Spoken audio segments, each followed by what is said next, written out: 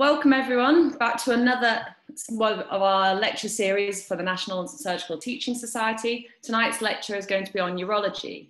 Urology is one of the most common surgical jobs you may get as a foundation doctor. Tonight we will be covering the key conditions and how you may be expected to manage them. Our lecturer this evening is Louise Goldsmith, a urology registrar at Imperial. During her core surgical training in Oxford, she regularly taught medical students and junior doctors and was the Chief Anatomy Demonstrator at the University of Oxford. When delivering teaching and medical education, she always aims to keep the clinical application and relevance at the core of her teaching. So without further ado, over to you, Louise. Thanks, Alice. So I hope everyone can hear me okay. Welcome to the lecture this evening. And thanks for joining. So, as Alice said, I'm a urology registrar working in North West London at the moment, and the aim of tonight's lecture is essentially get you guys prepared for what you'll be dealing with from a urology perspective as F1s, as new doctors on the ward and on the shop floor, essentially. The reason it's important is urology is going to crop up in every foundation job you do. Basically, everybody has a bladder and they can go wrong in so many ways that whatever your specialty, you are going to be affected by it. So whether you end up in GP, short-term or long-term, you're going to have your old men with prostates. If you're working in intensive care, in A&E, even if it's not from a urological perspective, you're going to be having to manage catheters for fluid balance because that's going to be important to how you manage patients' physiology.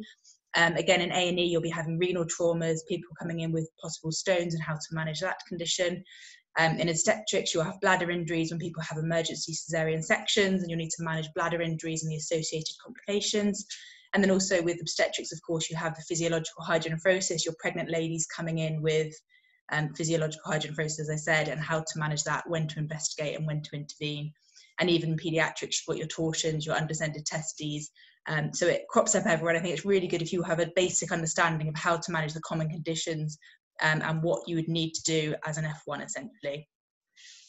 So the learning objectives today, I'm going to keep it kind of to the core, to the get basics. You're not going to come out of this lecture, as consultant surgeons, understanding the minutiae and the fine details, but how to manage the common problems that you will be facing and being confronted with as F1s on the ward. Then your kind of common urological procedures and investigations. I'm fully aware that often the urological curriculum is not very well addressed in the undergraduate years, and so I think if I can give you hopefully a basic understanding of the common procedures and investigations, that will help you navigate your way through urology as an F1. And then just a couple of common presentations that you may encounter either in A&E or with acute inpatients, how to manage acute testicular pain and also colic. And so, as I said, the aim is going to be to give you a good understanding and knowledge of the common urological issues, how to manage them, and also when to ask for help. So I've obviously been in both situations. As a new F1, you're thinking, how to manage this, how do I sort this out, but also when's the appropriate time to call for help, when do I need to escalate this, and actually this is out of my hands. And there are some urological procedures and problems that you guys absolutely will already be able to deal with, but there's definitely a few that you should be escalating early doors rather than trying to have a go at managing it for a couple of hours and then escalating it. And on my end of the spectrum, as a registrar, we want to know about certain problems early on rather than being told after the junior doctors having had a go at managing them for a couple of hours. We want to know about certain conditions very early on in their presentation. So with the common urological problems on the wards that we're going to talk about, catheters are going to be the bane of your lives, and if you have a good understanding of how to sort them out, how to troubleshoot them, insertion tips and tricks, that will get you out of a whole world of problems. So we're going to go through that in detail. And then also, once the catheter's in, how you manage it when you take it out, and a couple of issues that can result after catheterization of a patient, and these will be occurring in all of your patients and all spectrums of the hospital. So I'm sure you're all aware of your typical catheter, and this is your two-way catheter, urethral catheter, normally made of silicone, sometimes used of latex. Always check with the patient what allergies they have before you place a catheter. Just having a look at this is your two-port catheter, so you can see the 10 ml orange port, that's where you inject your water into, and the balloon will inflate, and then you've got the drainage tube. So it's a two-way catheter because there's two channels, one for the 10 mils for the water and then one for urine to be drained out of. So indications for catheterization, you can always break it down into urological and then medical issues. So when you think about your urological indications for catheterization, if somebody comes in with acute retention for whatever reason, you can obviously place a catheter to relieve that. If you think this is somebody that's going to be developing potential retention, so if they're going to be having a long general anaesthetic, when their bladder is going to be paralysed, you obviously want to place a catheter preoperatively so that you can monitor and drain their bladder during the operation.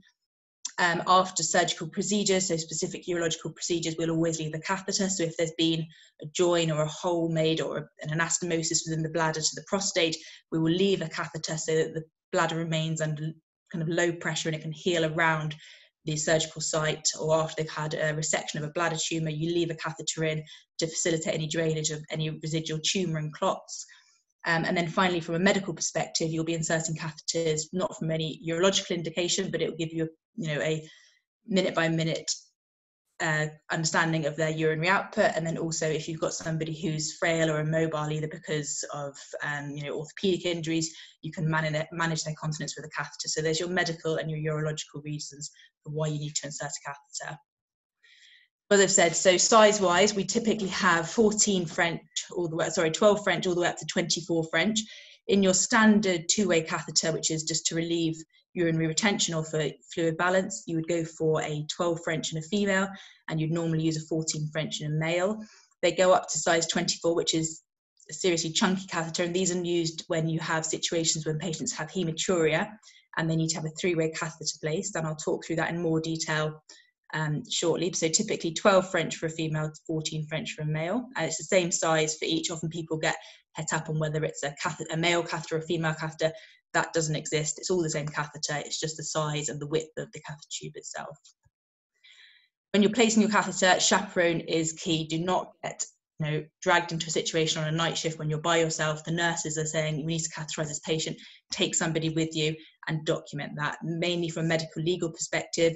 Boys catheterizing boys, boys catheterizing girls, girls catheterizing boys and girls. Everybody needs to have a chaperone, and you need to document that down and put the name of the patient, of the chaperone with you.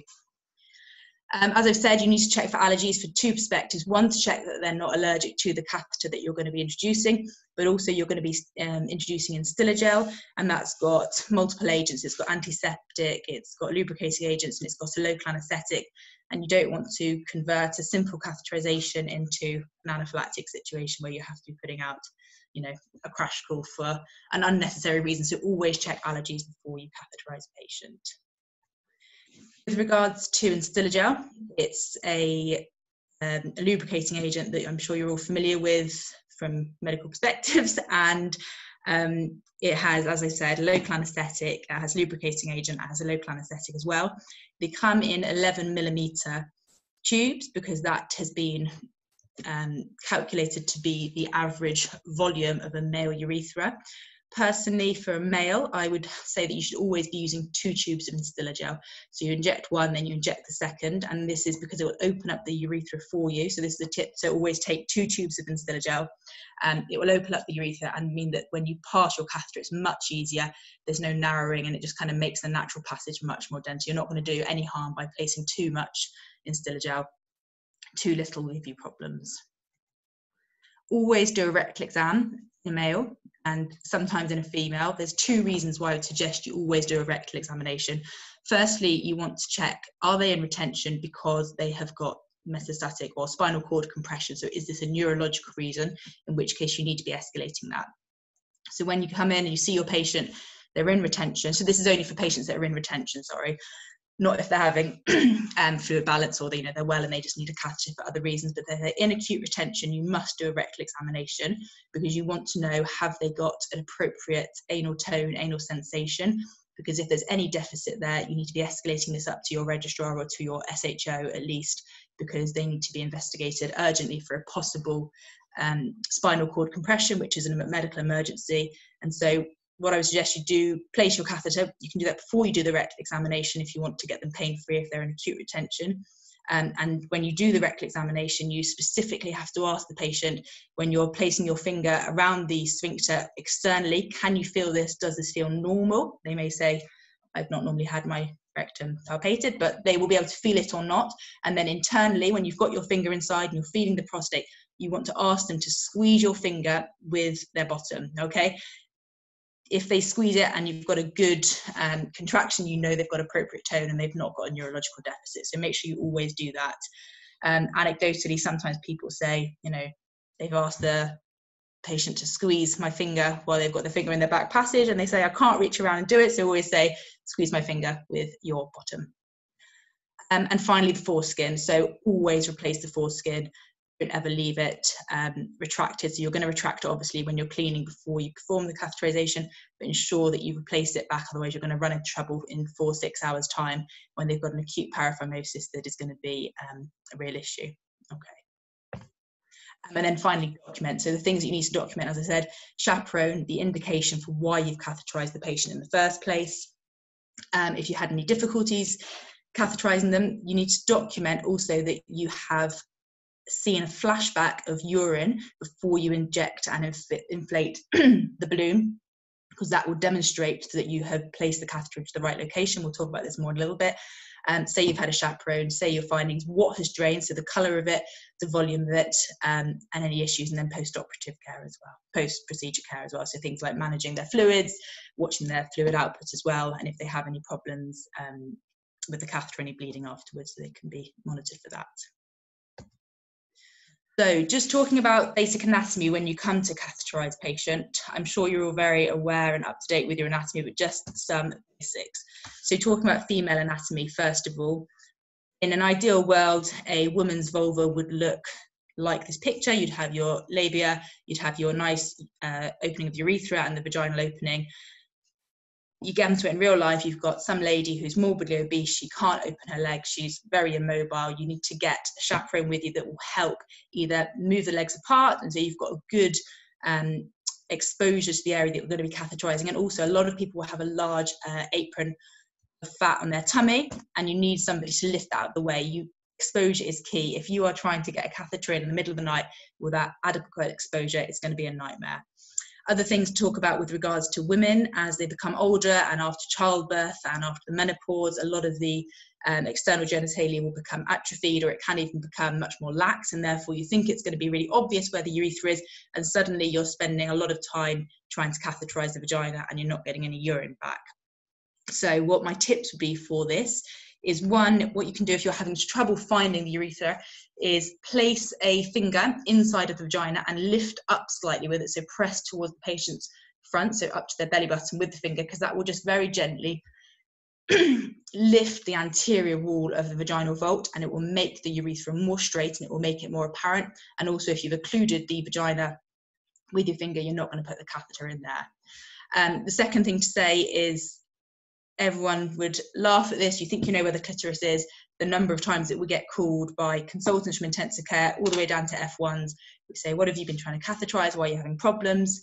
And they've been trying to catheterize the clitoris. So just be aware that's where she is, and pay her due respect. Okay.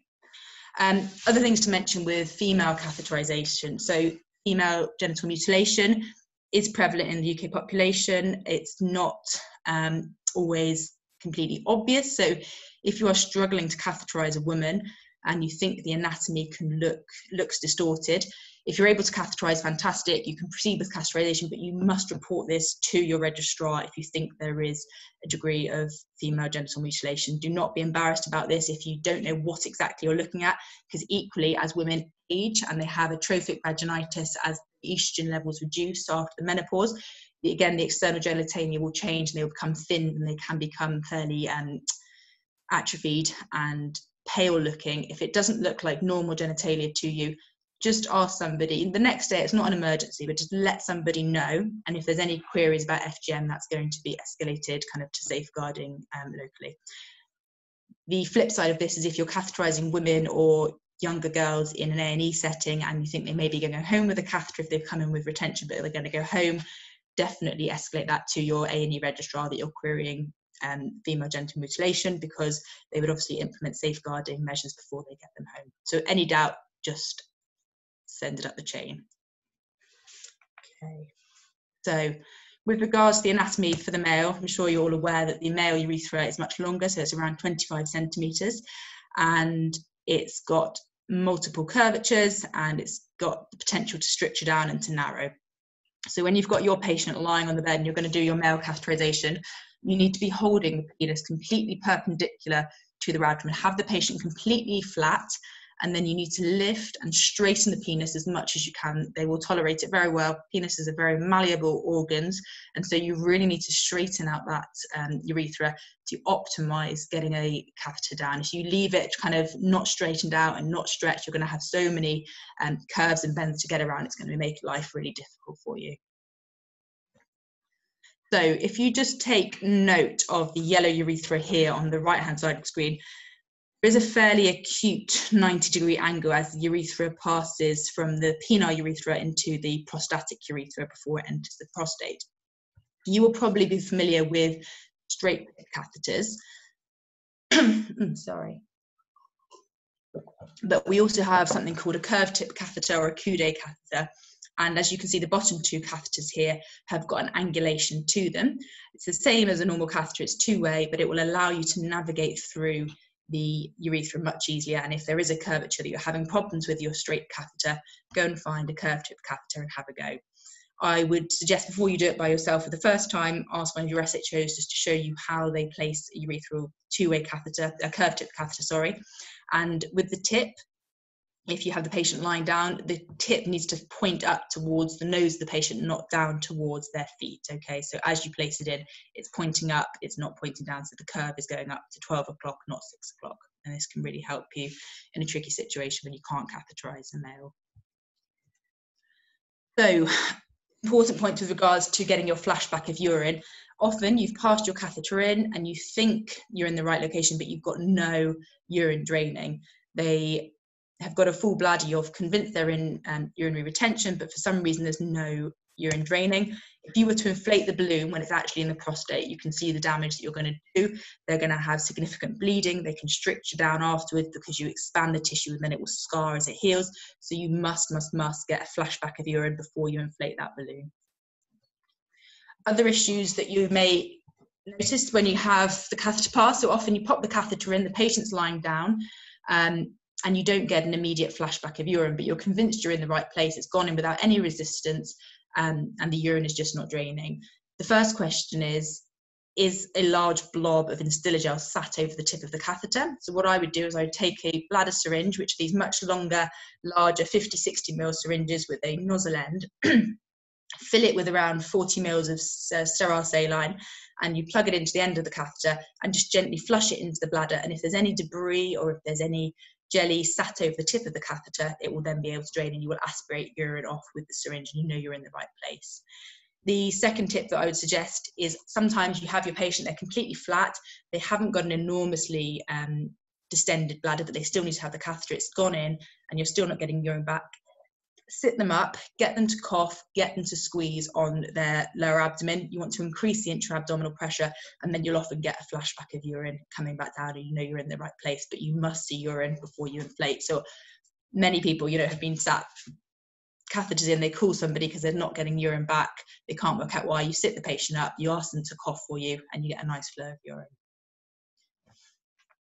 Okay, so you're all familiar, I'm sure, with the two-way catheter. You can appreciate it's got two ports, and this is what you're commonly going to be using to catheterize patients. We also have the three-way catheter.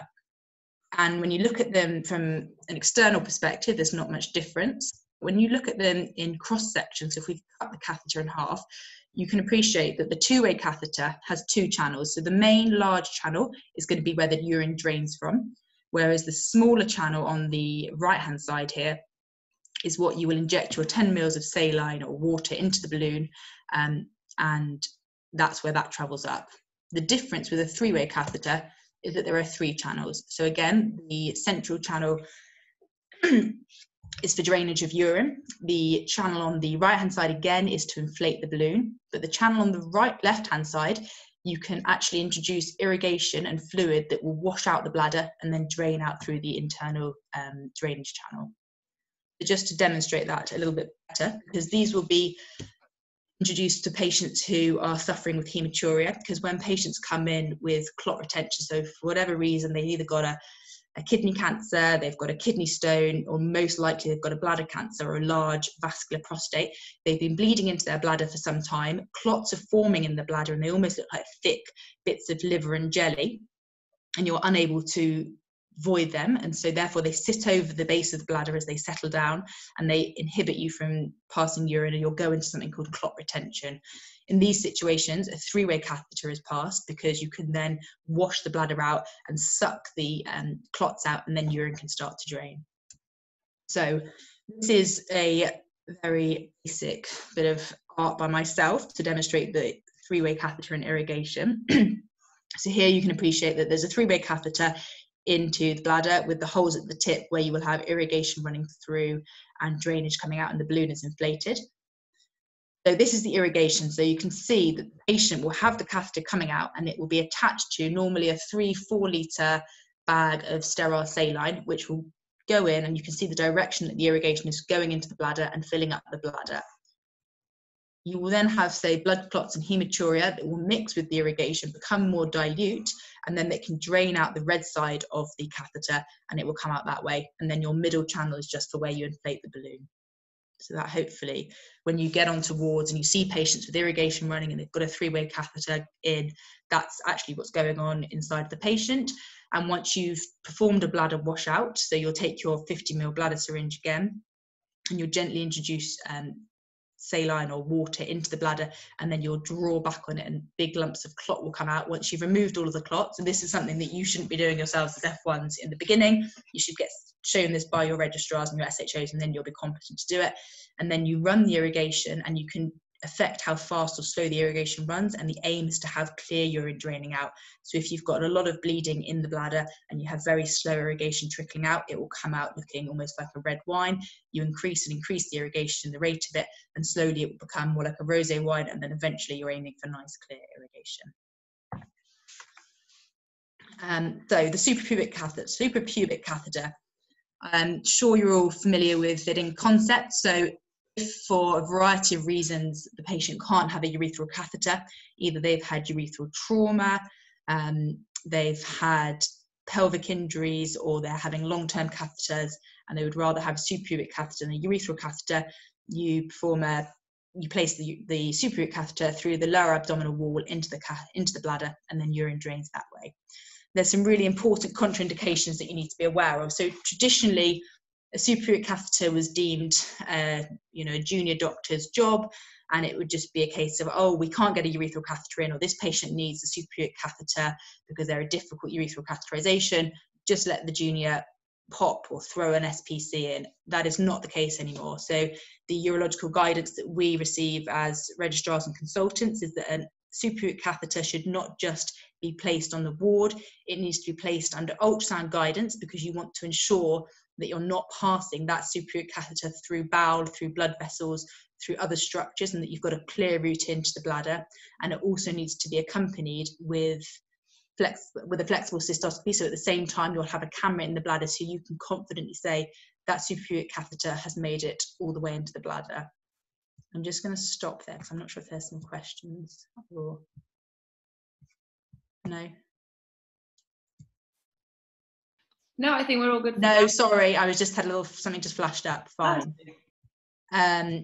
So your suprapubic catheter, do not just put one in. Do not be pushed into just putting one in. This should be done by a registrar and above. Apart from being an F1, there are some other contraindications to placing a suprapubic catheter that you should be aware of. And while you're not going to be placing the catheter yourself, you need to think about this. So if someone has a coagulopathy, either this is iatrogenic, they're on warfarin, they're on antiplatelet agents, or they've got an intrinsic coagulopathy, you do not want to be passing a large needle and a large catheter through their abdomen into the bladder. Their clotting needs to be normalized before it is safe to place a suprapubic catheter. Equally, if this patient has a possible bladder cancer or a known diagnosis of bladder cancer, if you were to place a suprapubic catheter through the abdominal wall into the bladder, there is the potential chance that you can spread and seed the bladder cancer back along the suprapubic tract, through the abdominal wall, through the the pelvic contents, and therefore you would convert a patient who maybe had localized bladder cancer into metastatic cancer, as that cancer would spread along outside of the bladder that was containing it previously. So if they've got haematuria, they're currently being investigated for a possible bladder cancer, or they've got a known history of bladder cancer, no for an SPC.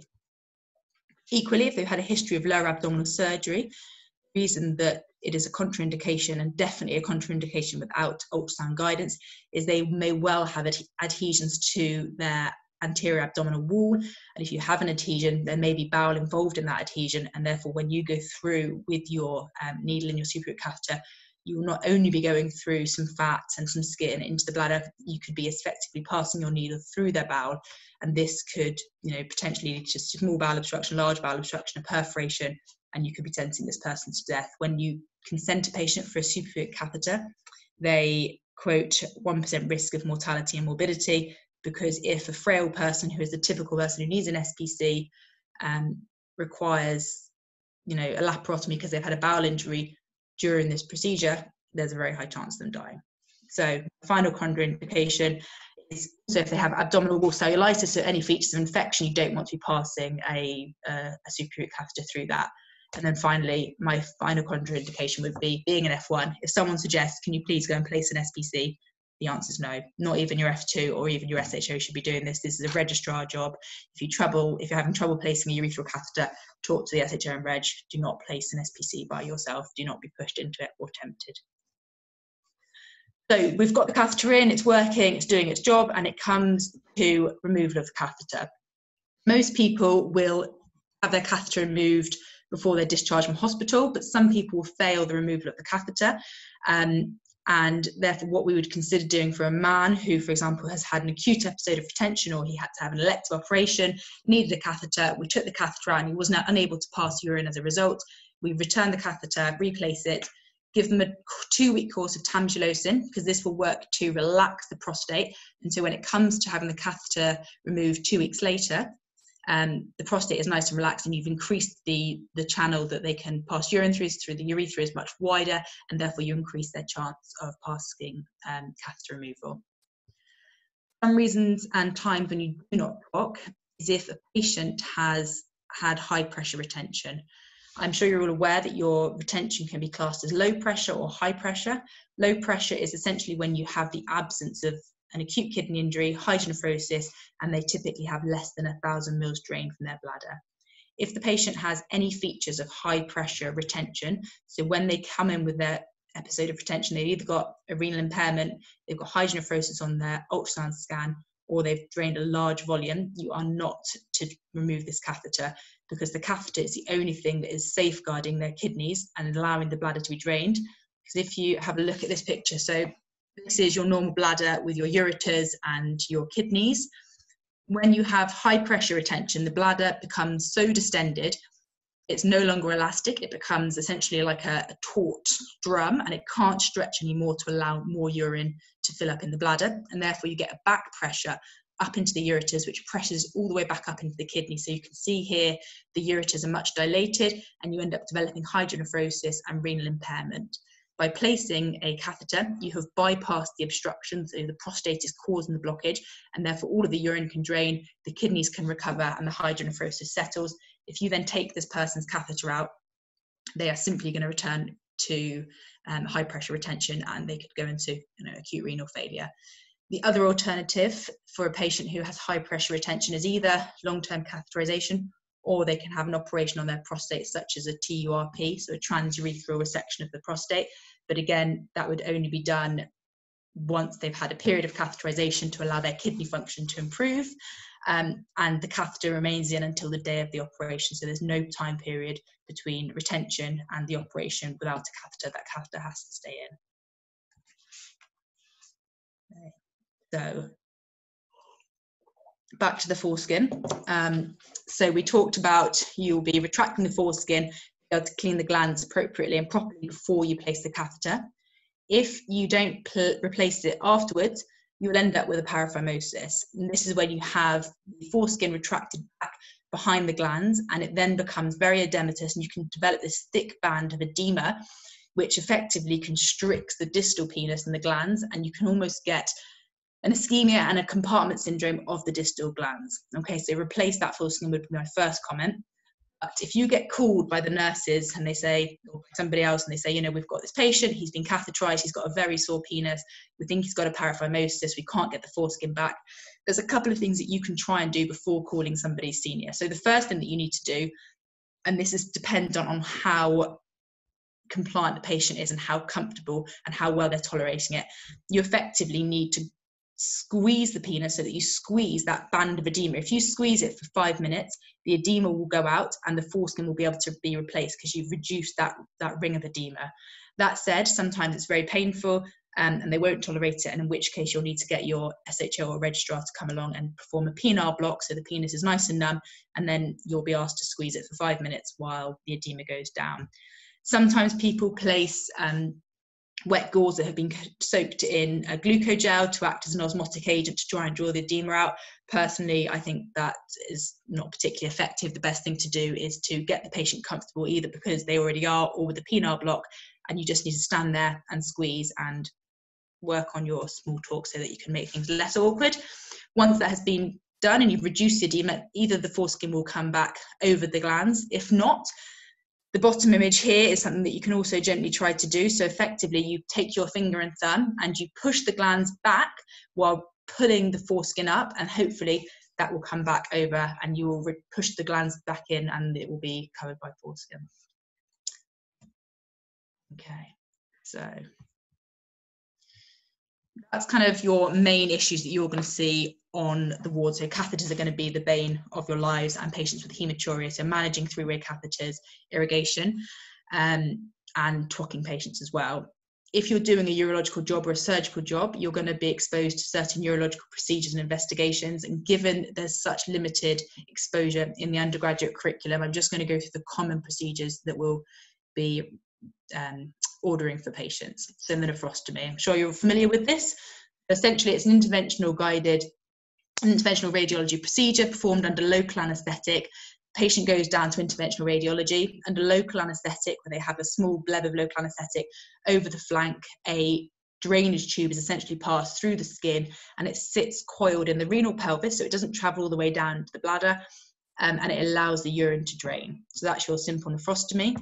And then we have something called a nephrostogram. And so if you want to see if urine is able to drain from the renal pelvis down into the bladder, what they will do is you'll organise a nephrostogram, and contrast medium, so a contrast dye, will be injected into the nephrostomy, and they will take serial x-rays to see if that contrast trickles all the way down to the bladder, and you would see the bladder fill with some contrast.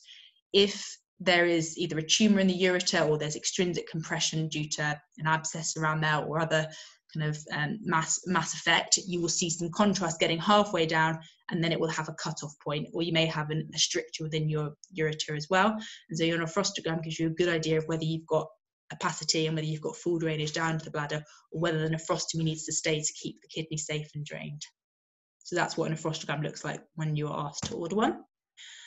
And then ureteric stent. So your ureteric stent is a soft piece of plastic. It's essentially the same dimensions as a piece of cooked spaghetti, I would say, and it is placed from the renal pelvis down into the bladder, and essentially it acts like a drain pipe cleaner and allows urine to drain down the middle of it, but also around the outside of it. So if there's any blockage within your ureter, either because of a cancer, because of a kidney stone, or a ureteric stone, this will effectively allow urine to drain from the kidney down into the bladder.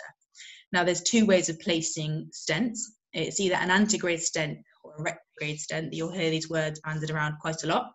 Your antegrade stent is antegrade in the respect of its going forward. So it goes from kidney to bladder. So your patient will have their nephrostomy in, and then you would ask for a nephrostogram. If it's patent all the way down, you will then get an antegrade stent placed. It will be pushed through the nephrostomy essentially and down into the bladder, and then the nephrostomy will be removed. The other way of placing a stent is retrograde, so from bladder back up to kidney. This is an operation, so you have a patient has a general anaesthetic, and it's all an endoscopic procedure. So a cystoscope goes into the bladder, and then you use guide wires to pass the stent all the way up into the kidney, and you leave it coiled in the bladder. So if you're asked to arranged stenting or antegrade or retrograde stenting. That just gives you an understanding of that. So moving on to acute testicular pain, I'm only going to go through this briefly, but you may get called to a patient who has, acute onset testicular pain either in the ward or in A&E, and you just need to have some differential diagnosis and know when to escalate it up to your seniors. So the first thing that you should all be thinking is this a torsion? So this is our acute urological emergency, and this would need to be surgically resolved within 6 hours. We still do it up to around 24 hours, so there are still good salvage rates, but ideally you need to get on and get this sorted out. So worry about a torsion. The history will be an acute onset. It will be unilateral. They may have some nausea and have had some vomiting. There's no particular history of trauma, though some people say it can be associated with, trauma to the scrotum, but it is just a spontaneous event. Ask about family history, because if patients have a bell clapper deformity where the testicles lie slightly more horizontally than vertically, they're more prone to swinging and twisting. So if family members have also had this, then that could be something to worry about. When you examine the patient, you want to examine the abdomen, make sure there's no other causes of abdominal or testicular pain. You want to examine the hernial orifices, and then when you come onto the testicle itself, you'll examine the testicle. It may feel bulky because it's been swollen, edematous because it's been infarcted for so long. You would want to look at the skin that's overlying it. Does it look like it's infected, which may point you towards an epididymitis? And then you want to assess for the cremasteric reflex as well, which is when you would stroke their inner thigh. So you want to make sure you've explained the reflex that you're eliciting to the patient. And so when you stroke kind of briskly with your finger their inner thigh on the same side, it's the ipsilateral side of the scrotum will elevate because you've elicited the cremasteric reflex. It's not always absent or present in a torsion, but it can help build a clinical picture. So thinking about a torsion, you want to think about other scrotal pathologies that may be the cause of testicular pain.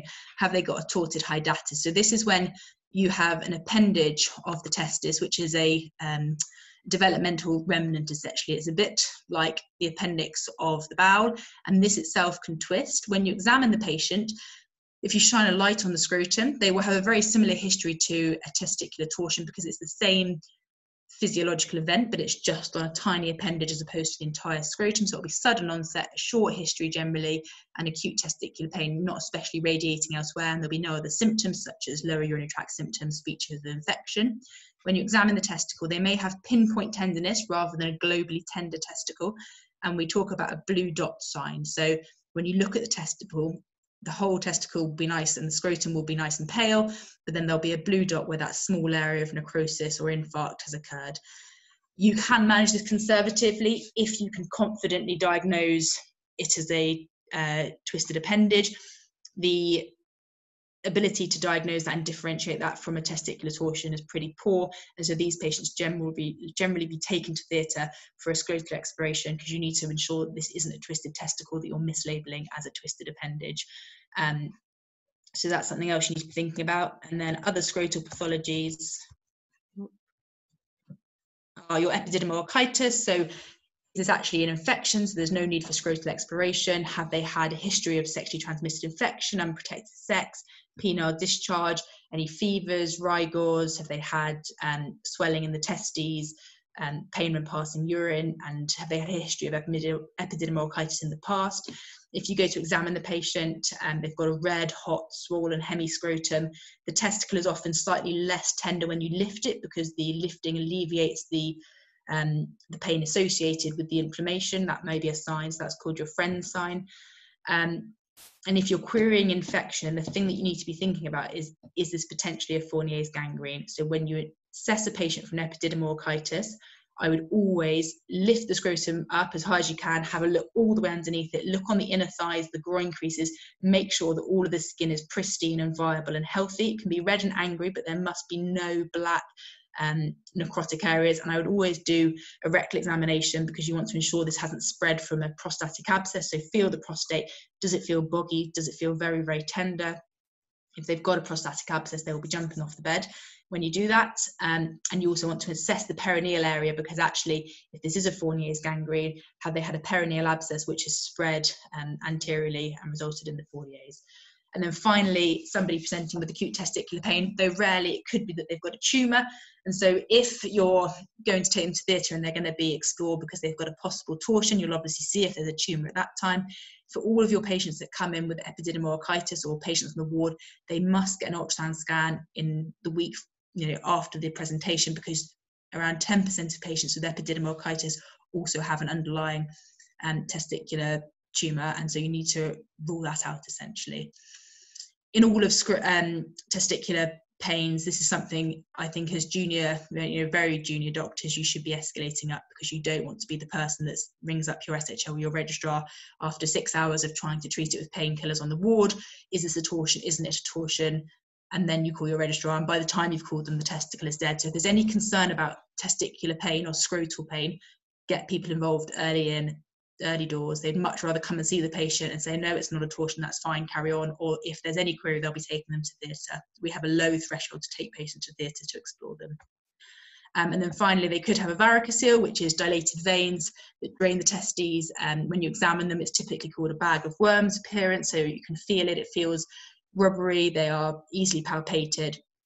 And people will report that they have, a dull throbbing in the scrotum, often at the end of a day when they've been standing. It's very similar to varicose veins of the lower limbs, which often pregnant women or people with pelvic malignancies, and therefore they have reduced venous return from the lower limbs, will report it as a similar issue. So it's not a testicular pain as such, it's a dull throbbing ache of the hemiscrotum itself. And then you also need to think about non-scrotal causes of scrotal pain. So have they actually got an inguinal scrotal hernia? So when you go and examine any of these patients, you need to be examining their hernial orifices, ask them to cough, ask them to stand. Is there a swelling that is going down into the scrotum? Can you reduce it? And if there's any query that you've got a hernia or possibly you can't reduce it and it's very tender, you need to be phoning the general surgical team to ask them to come and review, because is this an incarcerated or obstructed hernia? And then finally, is this referred pain? So actually, does this patient present with testicular pain because that's what they feel, but it's all referred pain from a ureteric colic? So often you should always dip these patients' urine, because if there's blood or signs of infection, this could be a colic rather than a primary testicular pathology, and therefore they'll need to get imaging to rule out any stones that are causing the pain. So finally is renal colic, and I'm just going to touch on this very briefly. So you are in A&E or you're on the wards and there's a query that a patient has a kidney stone or a ureteric stone. They've come in with a short history, a long history of kind of colic, loin to groin pain. You're fairly convinced that this is a colic and it's a stone pain. And you ring you refer to the urologist, you say, I've got a patient with a query colic, can you accept them? The answer will always be no.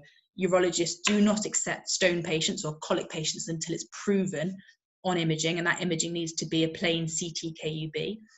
And the reason is there is a worry that we could be missing much more serious other pathology. So the classic example is that if somebody comes in with a couple of days of lower abdominal and back pain, loin to groin pain, and they're a little bit unwell, sent to the urologist as a colic, and it turns out that actually they've got a leaking AAA which has been causing issues for the last couple of days. They've got retroperitoneal irritation because obviously your aorta sits in the retroperitoneum, and so you have a very similar pattern, and that's why a patient always needs to be imaged before you refer them as a colic. You need to make the diagnosis. It's not a case of referring them and then making the diagnosis.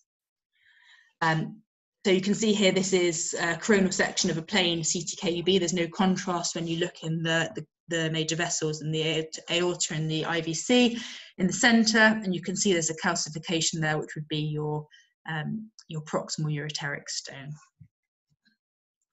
When you've got a patient with colic, there's some considerations that you need to keep in the forefront of your mind. These are the kind of 4 key defining features which will guide how you manage this patient acutely.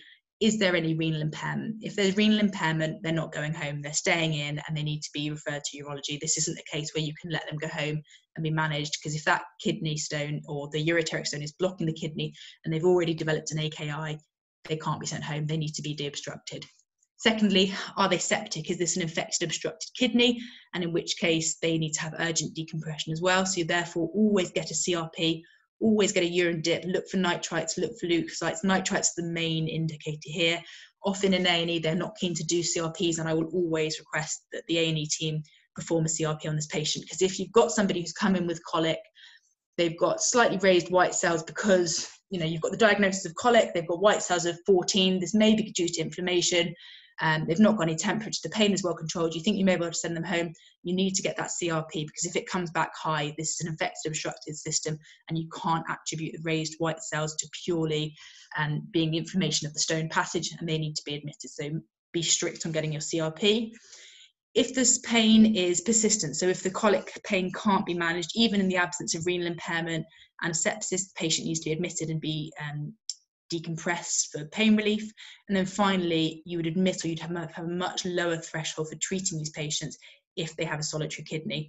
If they have 2 working kidneys and one of them has a stone that's going to take a couple of weeks to pass spontaneously at home, that's fine. If this is their only kidney and anything goes wrong with that stone, it becomes infected once they're at home, they've lost it, they're either heading for a life dialysis or renal transplant. So solitary kidneys need to be taken much more seriously when you're dealing with stones with regards to them.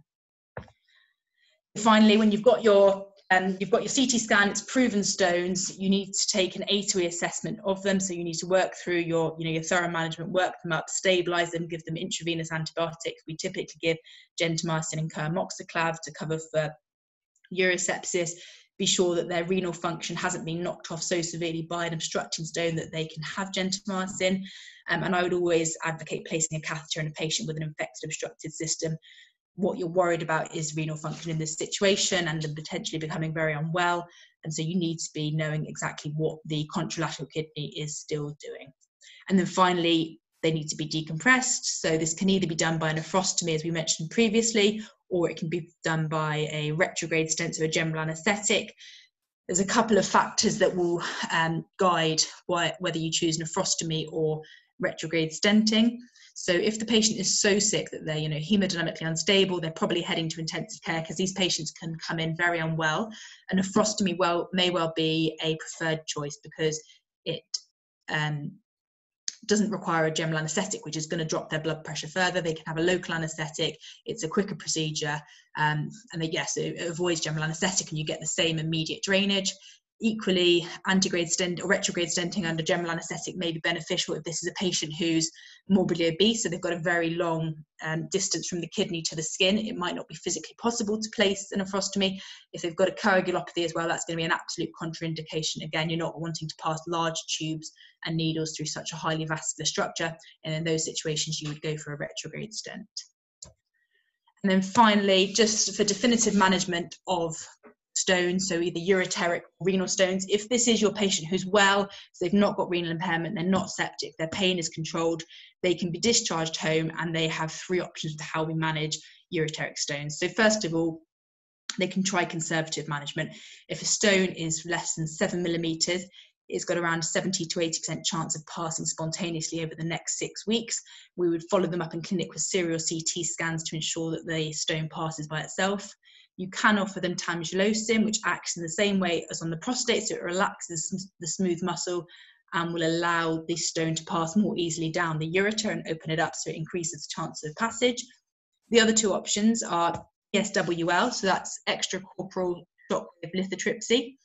It's an outpatient procedure. It's performed under no sedation, no anaesthetic, and essentially you lie the patient on a bed, you use X-ray to focus on the stone, and you simply use shockwaves fired onto the stone to break them up. And then, as you can see in the second image on the right hand side, these small fragments can then pass spontaneously down the ureter and people will pass them out in their urine. And then the final option is a ureteroscopy, so it's a general anaesthetic procedure, so it's an operation, and essentially we pass a ureteroscope up into the bladder all the way up to the stone, and use lasers, break the stones up, fragment it into dust that can then be passed spontaneously. Or we can use baskets to bring stone fragments out of the ureter into the bladder and then outside. So that's the end of my talk. Thank you very much for listening, and I think there'll be some questions now. If you wouldn't mind also filling in a feedback form, I think if you scan this QR code, that should take you to a link. Thank you, Louise. Yes, if everyone could complete the feedback form for Louise, who's come and kindly done this post-nights and pre-birthday on call.